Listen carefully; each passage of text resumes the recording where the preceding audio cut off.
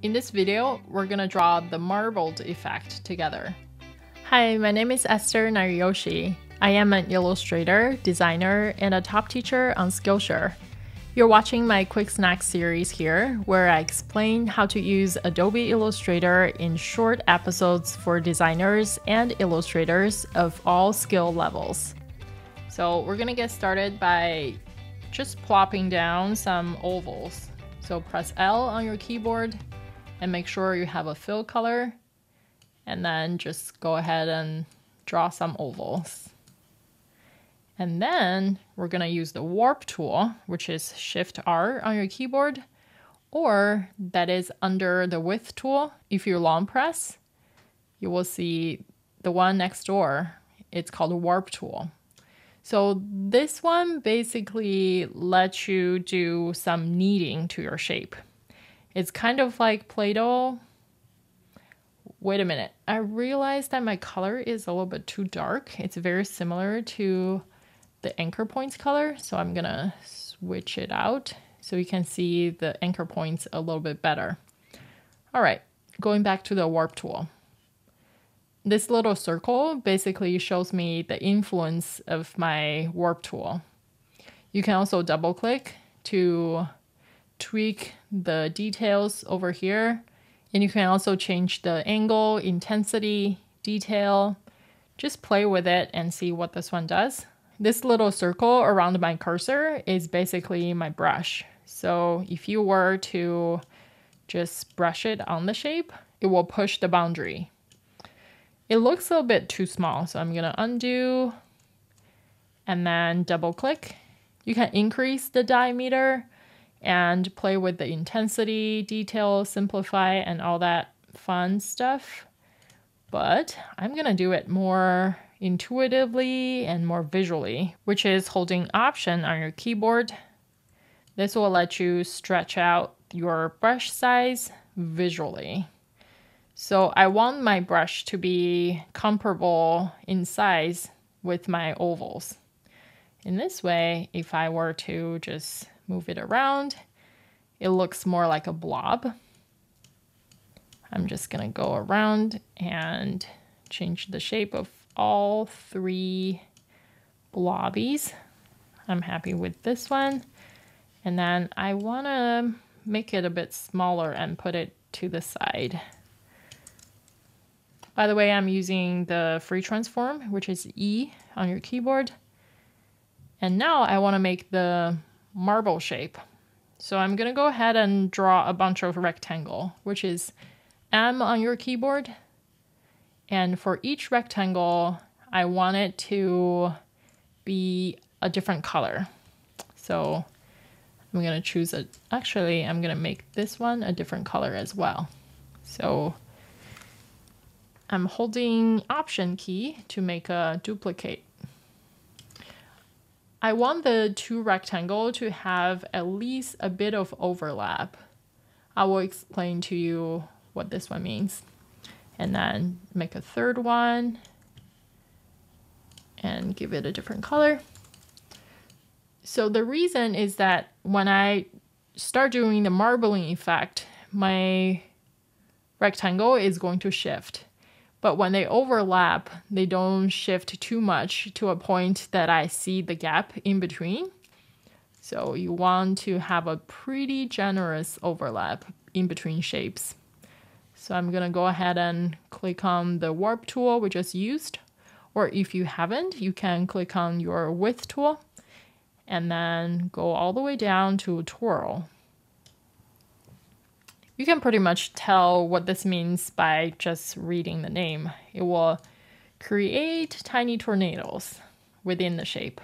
So that's how we get the marbling effect. And you can also, of course, double click on this Twirl tool to tweak your options. You can make it a little bit slower or less intense. It's really up to you. I'm actually pretty happy with what I have, but I'm not super sure about the color because the contrast between the coral and the yellow is not super great.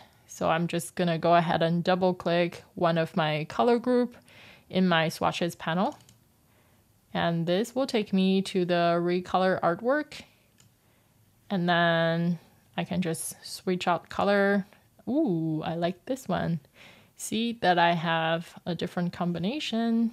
So I'm just gonna go ahead and click on OK. All right. So now I'm going to put my 3 little blobbies on top. They're going under because of the layer arrangement. So I'm gonna bring them up by pressing Command-Shift right bracket. I wanna make sure all the area is covered. And you can also turn down the opacity so that you can see through. Or you can change to a different blending mode, which is multiply. It doesn't affect my final color. I just want to make sure I have a nice placement. For instance, this little blobby doesn't get any marbling effect. That's pretty sad. I'm going to move it over to here. Okay, so now I have the placement and everything worked out. I will need to make clipping mask. A clipping mask is complicated to explain, but very simple to show. For example, if I have the bottom swirl and this top blobby selected, I can just go ahead and right click and make a clipping mask. As you can see, it takes the shape of my blobby on top, but it takes the color of the bottom layer. So I'm gonna undo because I will need to use this twirl shape or marbling shape 3 times. So I will need to copy this guy by using Command-C. So first I'm gonna select this blobby number 3, and the twirl. Press Command-7 for clipping mask. And then I'm gonna paste it back up by using Command-F, which means place in front. And then make another clipping mask by using a different blobby. Command-7. And then because I still have the twirl shape selected, I'm gonna press Command-F to paste in place one more time. I don't see my blobby anymore because it's hiding underneath. I don't know how the layer arrangement get messed up. But anyways, I'm just gonna select my twirl shape and then send them back to the bottom of the stack. Command-Shift left bracket. Now I see my blobby here. So I'm gonna select these guys and then right click, make clipping mask. So now I have 3. It's kind of awkward when you hover over, you still see the outline of the entire swirl. That's because the clipping masks only hides what's not being shown. It doesn't really cut it off. For example, if you were to double click one of those and click it again, you still have the access to the original shape, which can be nice, but if you have a lot of these guys on your artboard, it will slow your machine down. So, well, by the way, I just pressed escape to get out of the isolation mode. So what I'm gonna do is to select all my shape and just to kind of do a cookie cutting thing by using the Pathfinder, which you can find in Window and almost all the way down here, Pathfinder. I have it stacked right here. It's this little icon. So I'm gonna go ahead and click crop. This is basically the cookie cutter thing that I was talking about. And of course it did not work. That's because I need to do it one by one.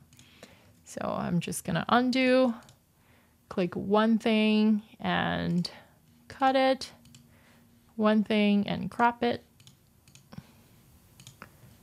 In this way, what you see is what you get. you don't really get the entire monster shape behind it.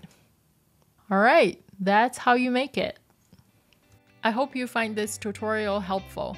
Go check out my Skillshare classes by clicking the link below to get a free trial. I will see you next time.